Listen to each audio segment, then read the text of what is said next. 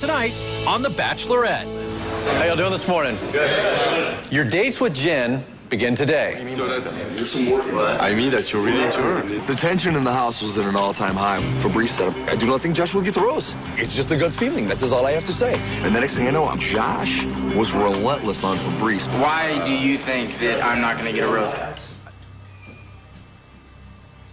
Michael.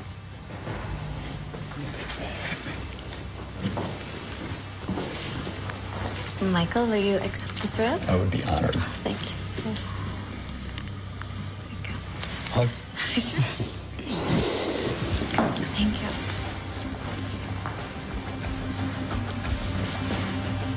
I didn't know you were talking about Tickets to the gun show, of course. Do not try to get by me, or I'll trap you.